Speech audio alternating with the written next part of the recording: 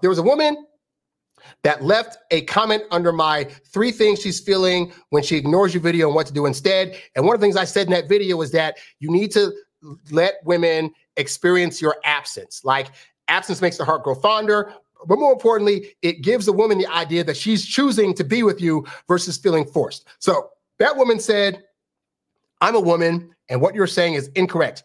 Everything in excess is inappropriate, but women do not fall in love with a man's absence. We take it as you're talking to other women or that you are not that into us. Watch it, guys, with this kind of advice. So I did a whole video responding to that where I basically said, in short, that for one, the thing she said about women thinking you're talking to other women is not actually a deterrent. If anything, it makes women realize, oh, other women are choosing him. I need to go after him. But more to the point, the part about being absent, I said, you know what? In my dating experience, I found that when I'm a bit more patient and not around as much in the beginning, that women typically tend to be attracted to me faster and fall in love with me a lot faster. Now, with that said, I said at the end of that video, but hey, I could be tripping. So guys, leave me your comments down below and let me know what your experience is where you tried to date a woman and you left her alone, you waited between dates to call her, you whatever, and let me know what the results were, good or bad. I'm not biased. I could be wrong, but let me know what your comments is. And man, some of you guys left some amazing comments. So I'm going to read through these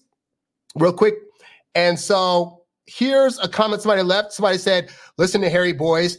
He knows exactly what he is talking about. I had a comment from a woman, and a woman left a comment and said, what you're saying makes total sense, especially the part about burning out with too much, too fast. That's what's happening to me currently.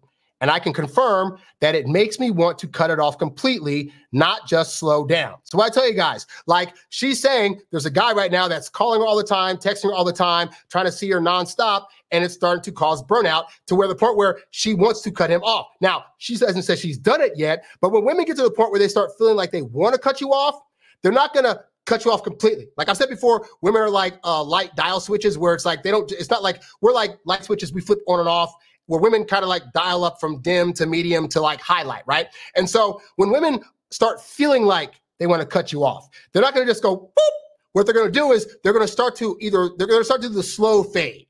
And the reason they're doing a slow fade is because even though they're thinking that they want to get rid of you, they're not completely sure that that's what it is yet. And there's still some level of feeling there for you. So what they're actually doing subconsciously is they're hoping to reset this thing to where you start doing the right things that are going to make her want to come to you. Because if she's chasing you, she can't be replacing you. But when you as a guy are doing too much, you are in effect chasing her, which is actually pushing her away. And so what they'll do is they'll start giving 1 or 2 word answers to text, or they'll start being flimsy with saying yes to dates. I got to go from like saying an absolute yes to like maybe. And you don't want to be in maybe land because maybe is pretty much a no, right? But they're doing a slow fade because their body and their brain needs time away from you. And women don't know how to ask for that without it sounding stupid. Like if they were to say out loud to you, hey guy, so I'm really like getting to know you, but I need to actually see you a bit less in order to be more attracted to you. Like you hearing that from me saying it, it sounds stupid out loud. And yet that's exactly what women need. Women need time away from you to reminisce about dates with you, to think about you, and more importantly, to get that feeling of, I want to see him again. Let me reach out to him. It needs to be their choice, all right? And so that's why it's good to give women time between dates to miss you, because that gives them that feeling that they need to want to see you again and desire you and anticipate you. So then she goes on to say, the woman who made the comment may be used to F-boys that ghost when they lose interest or move on to the next. It's really difficult to go from that to dating real men because all your trust and hope has been eroded by boys who use and discard you. So while the space you recommend is healthy, it might trigger a hurt woman and cause her to shut down to the connection. And so this is actually a great example of what I've talked about, where I say that as you start to do some of the things that I'm talking about, there are going to be women that get chased away or are disgusted by it, or like, oh my God, you're playing games. And to her point, those women are usually the ones that are hurt or wounded. And I say this because, look, I've dated plenty of women before, right? I have found, for example, I'm an introvert, right? I need my alone time. I have found the women who are most hurt by the idea of me needing alone time are the ones who didn't get enough hugs as a kid or were constantly pushed away by their parents. And so they're now needy of affection at all times as a way of being able to prove to themselves that somebody wants them. And that's all great. And hey, they may find that guy that shows them all the neediness in the world, but that is not a healthy woman that has a healthy brain or a healthy dynamic in her head about what's going to make relationships work. So at the point that I found women that need all of my time or get stressed out when I don't text them back right away, I found those women have been the most difficult to date and have been the ones that had a lot of trauma. So in effect, you giving space to a woman is actually a great way to test if she is a woman that has a good head on her shoulders, or if she's been through so much that she's damaged goods. And I do not want you dating damaged goods. You can feel sorry for and empathize with women that are damaged goods. But just like I say to you guys, it doesn't matter like what your sob story is, because all women care about is, have you done the work? I say the same to you. You can feel bad for a woman, but if she has not done the work to get herself in a healthy place where she can go into a relationship with a healthy viewpoint, that is not on you to solve that. We're not I'm not in the habit of trying to teach you guys to wear capes and be superheroes. So if you do these things, we're like, if you, for example, wait 4 days between a date to call a woman and you hit her up on that fourth date to ask her for a date, and her response is, you didn't talk to me for 4 or 5 days, and how could you blah, blah, blah, you're just playing games. Guess what? You sniffed out a woman that was going to be a bad woman to date. So you actually did the right thing by her having the wrong response, all right? So just because you do things that turn women away by doing the right things, that doesn't mean that you're doing anything wrong. It means you're pushing away the women that would have been bad for you in the long term, all right? So I'm glad this woman pointed that out. So then I had another comment, and this guy said, recently I had a second date. Asked her out sometime over this past weekend, and she said yes. And so after he asked her out, he said, I cut contact, meaning he stopped reaching out. She reached out to me the day before the date, asking if we were still hanging out. Of course, I said yes. Not going to lie, it was a pretty decent date. So I tell you guys quite frequently that at the point that you set a date, ideally you're setting a date where it's going to happen like the next day or the day after, so it's not too far along. But I've literally set up dates where I set the date up and then I'll wait like a week. And then sure enough, the day before the date, girl hits me up. Hey, Harry, just want to make sure we're still on. And my response is always like, to her, I'll say, yes, the date's on. In my head, I'm like, I'm the one that set up the date. Why would I forget about the date that I set up? And I'm a guy trying to bang a hot woman. How would I avoid the chance to do that? But the point is, women will do that because they're the ones that are in the habit of just canceling on guys when they're not feeling him, but don't want to say that to his face. So that's why they're going to be the ones that end up reaching out, because they have a bad history of doing that themselves, thinking that guys are the same. I'm like, I'll go on a date with a girl that I don't think I have a shot with if it means we can at least, make out for a little bit, or at least the past version of me did. So suffice to say, but the point is, he's pointing out again, what did he do? He set a date, left her alone. He used the tactic of being absent for a little bit. And what happened? She came after him to make sure that she was going to still be validated by him wanting to do the date, and then they had the date. So again, now, to be fair, there was a guy that left this comment. He said, my own experience as antidote, I can't say the words. This is his own experience, but every time I create absence, not a single time has it worked, and she gained more interest. In fact, every time I slowed the text to have her initiate, she stops. Now, somebody responded to that and said, you have to be desirable in the first place for that to work. If she doesn't like you, then your absence will have no effect on her. Well, that is partially true. That is very true. But I want to go a step further, because his comment doesn't give us any other intel. But he says, every time I slowed the text to have her initiate, she stops. But that doesn't tell me if that means that in the beginning, he was already texting excessively, because it's very hard to go from you're texting nonstop to suddenly you're slowing it down. That looks suspicious to women, because now you're not being consistent in your activities. But more to the point, if he was texting a lot in the beginning, at the point where he says, okay, it's time for me to slow down, she may have already been annoyed so much at him texting so much that she might have already been turned off, to where when he finally realizes, oh, wait, I should probably slow this down, she's already turned off, so now it's not going to help. So as a general blanket rule for guys, I typically say that your texting should not be all that much in the beginning. But what does that mean? Well, a lot of guys in the beginning, they're sending long form paragraph text, and they're sending back-to-back texts versus sending a text and then waiting for her to send a text next. So if in the beginning, you're a guy that was sending long paragraph text and you were sending 3 or 4 at a time, then yeah, it's going to be hard to recover from that. You as a guy should be sending texts that are no more than like 3 to 5 lines, because on a phone, 3 to 5 lines is already a lot of text, but you're trying to send like, a text that's like 3 or 4 sentences. That's like 15 to 18 lines. A woman's screen is going to look like this. It's going to be all your words. And psychologically, to a woman, that looks like you're saying so much because you need her attention because you're desperate for it. You're not trying to give that off as a guy, but that's what it's looking on the screen to a woman. So this is why in the beginning, you're texting, you wait for her to respond back. She responds with something, then you respond back with a text of your own and a question back and forth until at some point you ask for a date or you hear her say, well, we should meet up sometime. But either way, like when you're doing that, you're still not texting a whole lot. You're texting just enough to see if she warrants going out on a date with. But you're not trying to use texting in the beginning to build rapport, to be overly flirty. You're saving all that stuff for in person where it's going to be more effective. All right. And then lastly, there was a guy that commented also, but he was going through a situation. So he had asked me a question. He had said, would you ever recommend a call after 4 or 5 days or stick with the text? So what he's asking is, after you wait that 4 or 5 days, when you're going to hit her up for a date, for that second or third date, do you text her or do you call her? Now, admittedly, I'm 42. I'm old school. I am all for phone calls. But I found, as an older gentleman, I've been able to date women that are in their 20s, and the same tactic, phone call. And here's the thing. I do phone calls because the fact that I'm very much aware that texting is the thing that everybody does today.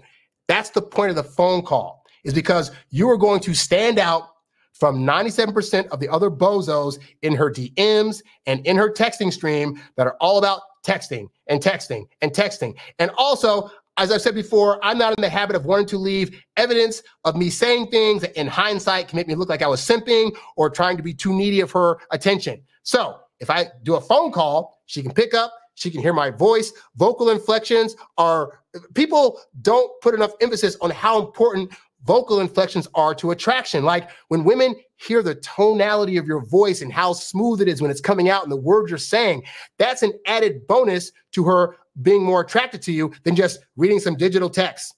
And it's the kind of digital text that everybody sends. And digital texts do not change. It does change? Vocal tone. How one guy sounds versus how you sound are going to be different. And your tonality of your voice could be doing all the things, but you want to stick to text. Not going to help. So I say it's not that you can't get a date if you text her back and say, hey, let's go on a date. I'm just saying, one, the tonality of your voice is helpful. Also, the boldness to call her up and risk her not picking up and risk her rejecting you by voice to make that call. Just that action, women are going to be like, oh, he has no fear at all about trying to ask me out and to actually, hear me as a woman. And he's not gonna be afraid if I say no to him because he's a guy, he's a man's man. So I stick to phone calls, but again, you could do texting. I just said phone calls. So I told him I found phone calls work well. Then somebody else said, if you don't know what to do, no contact is always the correct answer. If she likes you, she will eventually reach out. If she doesn't, she didn't like you enough to reach out. Her actions or inaction will tell you everything you need to know. Now, I've said that, if you wait 4 or 5 days to initiate a text or a call to a woman for that next date, I have found waiting that long, a woman that's starting to build interest in you will reach out to you and say, hey, hi, as a way of letting you know, hey, I'm still around. You should totally ask me out. At the point that they reach out, yes, you want to go into asking them for a date, whether it's the next day or further into the future. The point is, women reaching out to you, they're really going to be like, hey, I had a great time. Let's go out again. They're going to reach out with a little, hi, what's up? Or I'm sending you a meme that's so funny, ha, ha, ha. Any contact a woman reaches out to you with, it's code for, I'm still around, ask me on a date. At which point you just say, ha, that's such a funny meme, or, oh, I'm doing great, blah, blah, blah, blah. Hey, random question, are you free this day or this day? So forth and so on, right? So anyway, but that's not what the guy was asking. So then the original guy responded back to that and said, I was referring about the time taken in between dates. And then he says this, I ended up calling her and setting up the second date after 4 days of not reaching out to her. And she said yes. So what do we learn from all this? Is that this woman said that being absent is not going to work. And I would never fall for that, blah, blah, blah, blah. And yet, as we can see from these responses, it works pretty darn well. Now, in follow-up to that, there was another person that left an interesting comment. Oh, and he said, women will always lie to hide their true nature if they are even aware of their own nature. So this is in reference to the fact that this woman is saying that being absent is not going to attract her. And yet I've just proven that from these comments and my own experience that that is a lie. But why would women do that? And so this is where we get into, it's important to note that I've said on the show before that you shouldn't really go to women and ask other women how to attract other women, because they're going to tell you all things that are incorrect, right? They're going to tell you the things that sound good on paper, like, oh, you should get her flowers. You should tell her how you feel. And the reality is this, is that I don't know if you guys have heard like the dark triad, or like the things like narcissism, perfectionism, all these other things that are negative tier things that actually can attract women, but it can also be to their detriment if guys use those things in the wrong way.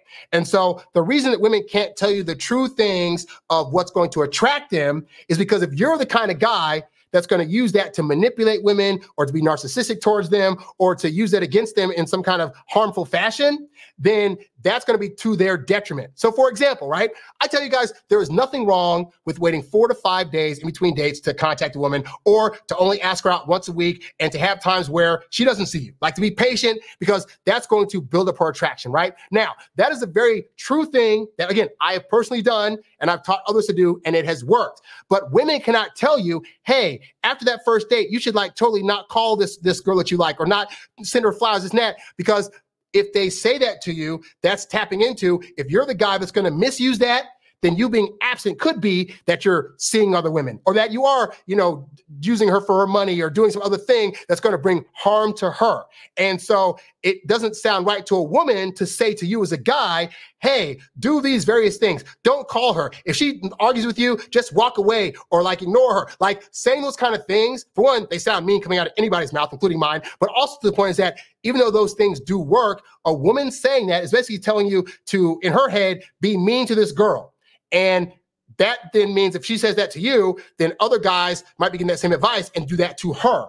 And it's not now in her benefit for a guy to be told to ignore her, even though it does work. All right. So just be mindful, guys, that women are going to give you advice that to them sounds like it should be helpful and it should work. And they're not going to tell you some of the deeper, darker things that actually work. I try to tell you guys those things because I don't want you to be like an evil guy, but I want you to know that, me telling you, if you do this certain action, a woman's going to feel this thing. It's not for you to then treat women badly. It's for you to know that you're not doing anything more than, for example, being patient. You're taking her on a date for a good time and then just leaning back for a bit. And that alone is going to be enough for her to sit there for a few days and wonder, is he going to call me again? I really liked him. Why isn't he talking to me? Those might seem like bad things. You're not doing anything but just being patient, and she's going to go through that. But you knowing that she's going to go through that is not a bad thing. It's good for you to know that that's a way that she's going to need to feel those things in order to build attraction to you. All right. And so that's some stuff that I can say because I know that it works, but you're never going to hear that from women, at least women that are, not trying to dive deep into that kind of stuff, So suffice to say, guys, that's why, as well-meaning as this woman is about saying women do not fall in love with a man's absence, the number of guys that could prove her wrong, I could be doing videos like this all day and for the rest of my entire career doing this, But just know, guys, that it does work. And if women tell you it doesn't work, just be like, oh, yeah, it doesn't work. Because every woman's going to say all women are the same, that they all think they're different. They're all going to say, no, not contacting a girl is not going to work. No, you being cocky and a bit rude to her, it's not going to work. Fine. Let them believe that, because they need to have their fantasy of what works and what doesn't, because for them, it's all about romance and what feels good and all this other stuff. And you as a guy just need to know that these things work. All right. So just wanted to put some my 2 cents out there on that. You's a bad boy, but you can't stop, won't stop. You a high earning, high value, high class man. You a high earning, high value, high class man. You a high earning, high value, high class man. You a high class man. You a high class man. You a